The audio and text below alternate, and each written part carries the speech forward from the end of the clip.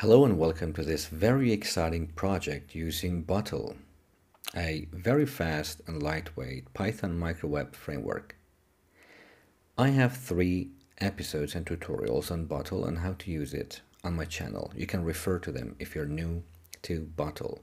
Now we are going to make this cocktail finder, and how it works is, if I look for an item like a cocktail, type in something like mojito, press on go, and I have the name, if it's alcoholic or not, instructions, and an image.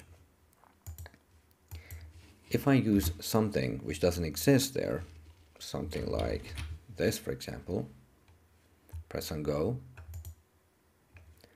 oops, page not found, try something else. I can click on back to search, and here I am. Where do I get the information? I get the information from the cocktail database, the cocktaildb.com. You can go to the API and you can see a list of their endpoints. So if I go to this, for example, this is what I get. JSON, kind of almost like a Python dictionary. You can see everything inside this key value pair. Key drinks and value is a list. And you can see inside that list we have several other dictionaries. So we can look for this information inside this URL. The user can change this margarita to mojito or whatever else, and they get this information. We display it on a page using Bottle. If you like this channel, by the way, that helps a lot. So just press the like button if you can. Appreciate it. Now I'm going to use PyCharm as my IDE. I have this blank page and folder. I'm inside my virtual environment here. Gonna type in pip install Bottle to install it. It's gonna take a couple of seconds. I'm also gonna pip install requests because we are going to send requests to get response from cocktail database. Now we can go up there inside our main and import what we want from Bottle. So what I want from Bottle is to import run function and route. Let's also import requests and JSON. So we're going to import requests to send a request to the URL you saw, and we also use JSON to process that information. Now, down below, I'm going to run my application by run function. I have tutorials on this, so please watch them if you don't know what that is. And I'm going to set the debug to true, and that is only in development mode, so that I get more detailed error messages if I get any.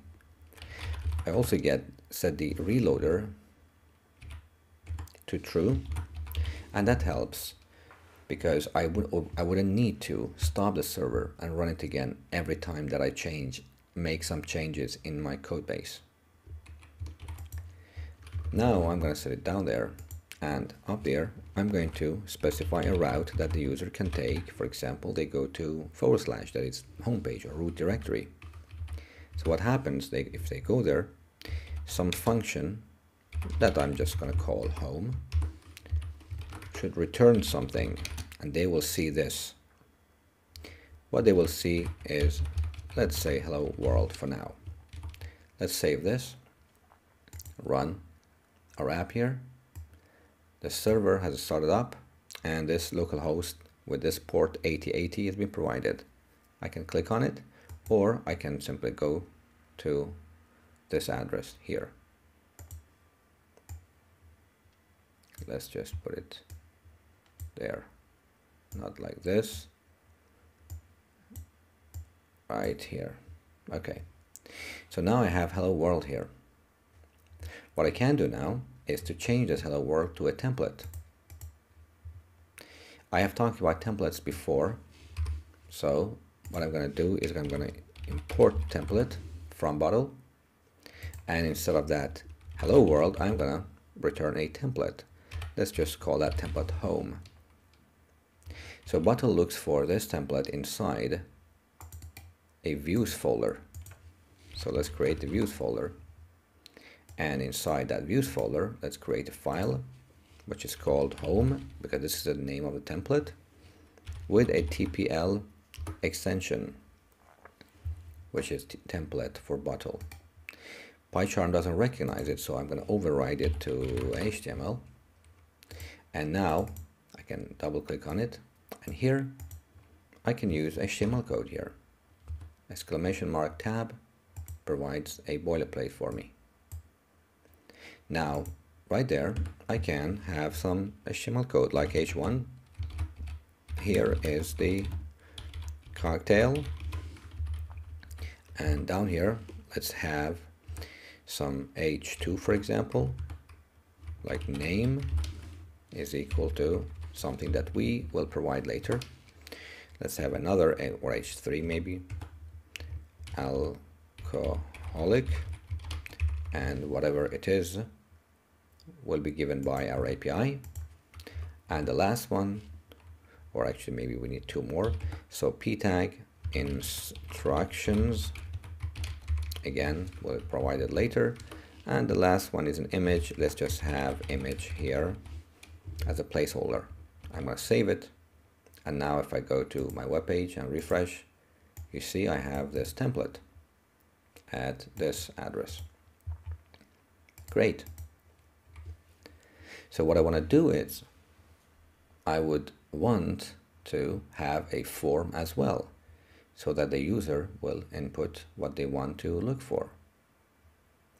So I will create a search template here as well.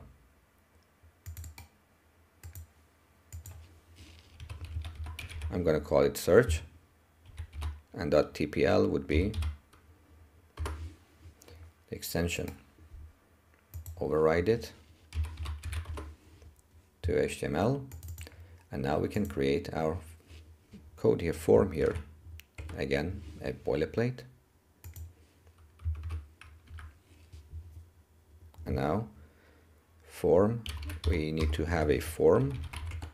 It should, after a process, it should go to this root directory, and we should specify also a method for processing the data, which is a get request for now. And inside that, let's have a input, and that input field is going to be first a text. Let's put the name of it to, for example, search. We don't need an ID. This search is very important because this is an identifier for our field. Whatever the user inputs here will be identified using this name, search. So we'll know where to look for what the user inputs. Let's have another field, input, called submit type. The value of it can be something like go, and that is what you will see on the button. And let's give it a name as well, just go. So we can identify whenever the user clicks on go by referring to the name. That is our form. Let's go back to our main.py, and now instead of returning home, right above below home, we can use the request and JSON. How? We can go to the endpoint here. I'm going to copy this URL because we are going to send a request to this and get a response back and display the information here. So I'm going to save that URL inside a URL, and now that I've done that, I can specify a response. It's just a variable, and we are going to use the request library that we imported to get the URL that we just saved. Now this request is just a code like 200 or 404 or something like that. We don't need that part, we need the JSON part. So I would say res.json, and now we have access. So res would be this. This is what we have as res. We are interested in the drinks key, and inside the drinks key we need the first index 0. That's how we get it. So we would say drinks is equal to res that we got. What is the name of the key? Drinks. Which one? Index 0, the first list, the first item in the list. And now we have access to this up to this point here. So this is now our drinks. We can get access to the name by using this key strdrink. Alcohol here, instructions here, and image here. So that's what we do. Now we need to make our template. We need to allow it to access these drinks. So what we do right here inside template function, we give it another argument. Could be whatever, like d equals drinks. And what it means is that inside my template home, I have access to a variable called d, which represents this information, this value. I can also call it the same name as drinks. So why not? Now I can use drinks variable inside my template. It has access to it now. So I will go to my home template, and instead of these blanks, I'm going to use double curly braces. And I have explained in the past videos that double curly braces we use for using Python expressions here. So for example, if I put something like 2 plus 10, and let's just have another 2 plus 10 outside these curly braces. And let's go back to our document and refresh. You see we have 12 and we have 2 plus 10. You see the difference. So it means what is inside these double curly braces evaluates as a Python expression. So now we have access to drinks here. What I'm going to look for is drinks and a specific key in that drinks. I'm going to copy this and paste it all here. But what is the key for name, alcoholic, instructions, and for an image? So for an image, let's have an image, and instead of source, we put in the URL. Okay, now let's go back and see what is the name of these things. So for the name of the drink, margarita, for example, we have str drink. I'm going to put it here instead of name, drinks. The key is str drink. Now for alcoholic or not, we have here str alcoholic. So I'm going to put it here. For instructions, we have instructions here. These are in English.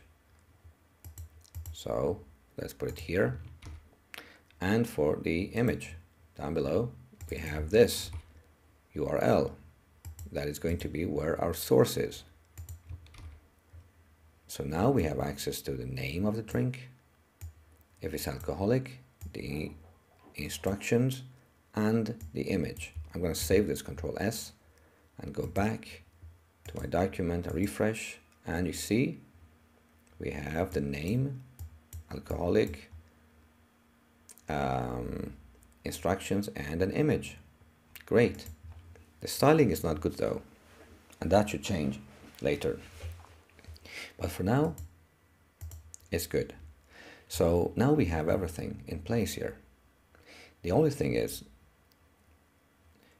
we don't have the search yet. So we have specified Margarita ourselves here. We need to replace it with what user enters. So what I can do, we should see what the user enters inside this search name, this input field. And when the user clicks on go, we should do these operations. All this should only happen when the user has clicked on go. How do we access that? So we need a if statement. We can say if request, and we don't have access to this request for bottle. That's why we need to import it right above from bottle, import request as well. So the request.get, if it's go and go, if the get request is go, is true. That is, if someone has clicked on this name go, right? That is why we gave it a name. Then we are going to look for search. If that is a request, then let's say, I don't know, name, for example. The name of the cocktail is going to be request dot get dot and search. What is search? Search is what we get from the user in this field. And let's just strip it, that is, let's get rid of the white spaces before and after it, if there is any. And now we have access to what the user enters. Let's indent everything so that it's under this. So instead of Margarita now, we should have this name. How can we include it here? By using an F string. F. And instead of Margarita, inside curly braces, one pair, we should put our variable name. Now name is coming from what the user puts, and it will be inserted at the end of this URL, and we'll get access to all that. So what happens is, right here, instead of Margarita, whatever the user enters, like Mojito for example, will be inserted, and you can see we have Mojito and all the information regarding Mojito. So that should happen when the user clicks on go in the form. But we don't have the form in the beginning. So that is why we say else. That is, if the user has not clicked on go yet, return our search template. The search template that we just created here, this form. But when the user clicks on it, return all this. Whatever the user has put inside the input field. Now I've saved it, and let's go back, and let's see if I refresh, you see the word search. Now let's just see what is wrong. So I'm going to back now, because, well, obviously return template search. Do not return the word search, but template search. Now let's save this and go back again and refresh, and you can see I have this form. I can put in one of these, like Mojito for example, press go, and look, we have Mojito. If something else, Margarita, even if I put in like Marg or Mar for example, press go, I get something which starts with Mar, and that is Martini for now. You see? And this is the information in our get request. It's visible in the URL. This is the search, and this is the value of our submit button, go. So that is what happens. Now, what if the user goes to a page that does not exist? Like this. We get this terrible error. We should not do that. We should make sure that when the user gets and there's an error, another page is rendered. So we are going to import error from bottle, and down below let's take care of those errors. Let's create a decorator called error. It's for general errors like 500, 403, whatever. And let's create another decorator for specifically error 404, and we can put them together right on top of each other, and both will be bound to this function of, I'm just going to call it error, and pass in the argument error, and this means I can return now a template that I'm going to specify, and let's just call it error page. So whenever there's an error or error 404, there is a page not found, return this page, this template, which we have not created yet. And I'm going to create it now. .tpl is a template. Let's override the file type to HTML. And now I'm going to specify here another HTML boilerplate, an H1 which says, oops, page not found, and an A tag which goes to / the root directory back to search. And that's it. So if there's an error, this template will be returned. Now let's go back and see what happens. If I refresh and let's just go something like this one. Oops, page not found, back to research, back to search. Perfect. Now this worked as well. Now the only issue is we can get rid of all these redundant, because all of them have the same repeated code in the heading. We can put all this code which has been repeated all over inside a file called base. I have explained this in another video as well. So I'm going to call base.tpl and override it again to HTML. Now I have this base code, and I'm going to put everything which is repeated in all pages, which is common in this base. So I'm going to put it here, and also the end is the same for all. So I'm going to get rid of the first and last parts of all these and only keep the specific content which is for those pages. Now inside this body I'm going to specify where to put everything else. Whatever is not base, put it here. I can also put a footer here myself, which will be shared by all, and the footer is going to have access to, well, actually we'll have something like, let's say, a p tag which says Pythonology, and for the date I'm going to use Python to update the year. So I'm going to import, and to import or to use Python expressions you can use %, and we will import date time here, and right there inside double curly braces, to have that Python expression, I can say date time dot date time dot now, and here dot year. So this gives me the current year.